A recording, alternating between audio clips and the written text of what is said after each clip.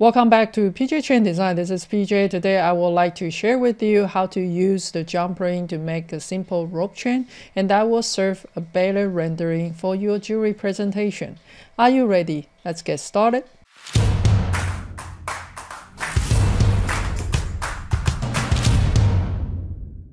Before we started, I wanted to make sure that this type of the 3D model is intended for rendering. Most of the chain is machine made, and for casting purpose it's not really necessary, so this is intended for rendering purpose as starting from the scratch. So I want to come into my top view and draw ellipse, and roughly about this size right here. You can make it thicker or you can make it thinner, it's up to you. And after that, I'm going to draw a circle. This circle could be any size that you want. I'm going to snapping into the quadrant. Now you do not want it to have it way too thick because it may not flow in nicely, so we wanted to have something is reasonable, so we're gonna stay with something about 0.8 millimeter, roughly like there. All right, let's give it a try by making the sweep one rail, and I also wanted to record a history just in case this is too big or too small. As selecting the rail here and also selecting the cross section, so then we'll get our first link.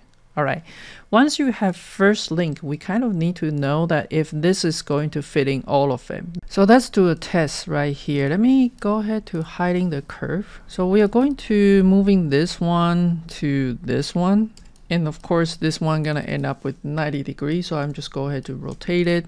Right, and the way the rope chains to work is you have another chain in between, and the link is actually rotated into 45 degrees, so I'm just going to type it 45 right here. Right, so each of the link is linking into two link. Right, so let me change this one into the green one and change this one into the red one, so it's easier for us to see how things work. All right, so the next set, if this is happening correctly, let's take a look on the top view.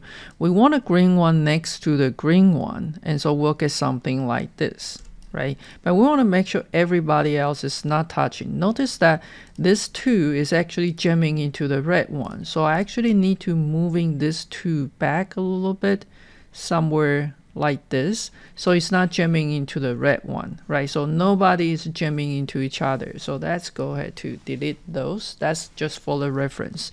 Now we know those 3 set is working, so we're gonna using the command for linear array, and we're going to say just do a testing for 5, and we are going to snapping holding our shift, green one next to the green one, so we'll get something like this. Right, so this will be the link structure. Now let's take a look on the render view and see if you like it. Right, if you feel like this is like not enough, you actually wanted to have additional so it doesn't look so loose in between, we're gonna come back here again. Let's come back to the original 3, and we want to make additional 1. So let's go ahead to making a copy, Control C, Control V, and I want to rotate this one for 90 degree right there. All right, so you can see now we have this new one is actually overlapping with this one, so we're gonna moving this one coming over here. All right, so every link that we have, they all need to linking with the 2 link, so that's the key of it. Right, so let's giving a try, and we want a green one to sit it right here. And then so they will be linking together. I mean, you can adjust a little bit, look like the red one need to be going to the left a little bit, it's more even, so it's not jamming into each other. This one and this one might need to move into the left a little bit, and then so we'll get something like this. All right, double make sure on the render view they look nice, they are not like jamming into each other. And if that worked for you, then we are going to go ahead to delete those. And then we just want to grouping all of those. All right, so let's give it a try. We want to use the linear array, and we're gonna pick up all of this, and let's say we're gonna do 5 set, and then we're gonna moving somewhere about here. And take a look on that if that worked well for you. Okay, so now if we want to apply it to a curve, let's say I have a curve that's gonna go like this way. We're gonna give it the first try for array along the curve, and then we're gonna get this one right here, and let's see what happened. Coming into the transform, we're gonna use array along curve. And when you array along the curve and the base point, we're gonna pick up here, and depends on how many you're going to have. Let's say I have 20 of them, and it's still like jamming into each other, so I may change into like 14 of them and see how that works. You kind of need to guess in the distance. You can do that as well. So maybe I need to have less, like 12 of them. All right, so it looked much better.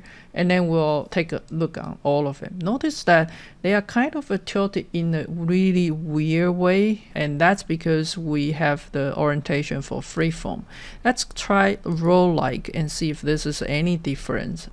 It doesn't make any difference, but you also don't want to use no rotation because that will be like that. So the best bet that we have is a freeform. Okay, so I'm going to click it here, and we are just going to moving all of this to the other places. So let me move the curve down, move everybody up a little bit. All right, this is array along curve that we have here, but it gives us some misalignment right there. One thing you can also try is before you actually flow or array anything, you want to ungroup them and see if that's gonna go better. So we're gonna pick up all of them.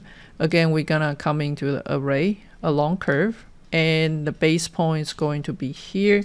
And notice that it's doing the same thing, right? And you changing the either with the roll like, or you changing the orientation, is the same thing.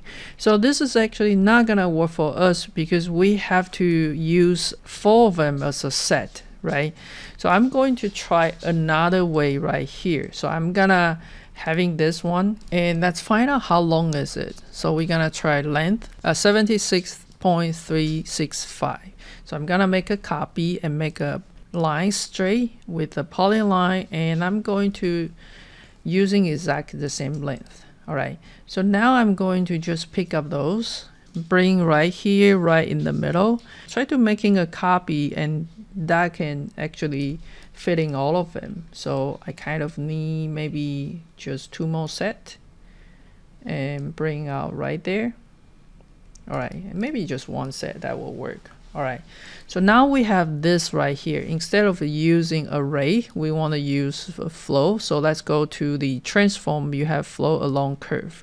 It's going to ask you the object. We're gonna pick up everybody right here beside this curve right here. Okay, and rigid right here, we want to click yes, because we do not want it to be deformed, and we want to click on this base and also click on this target. All right, so you will see it flow much better without twisting or deform our wire.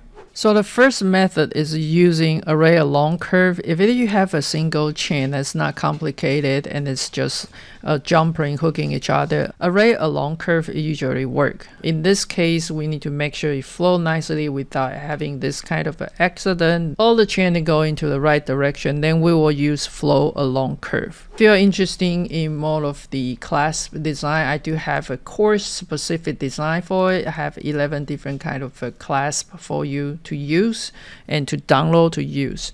I hope you enjoyed this video. Please like and comment and let me know what you think about it. Thank you for watching, and I will see you next.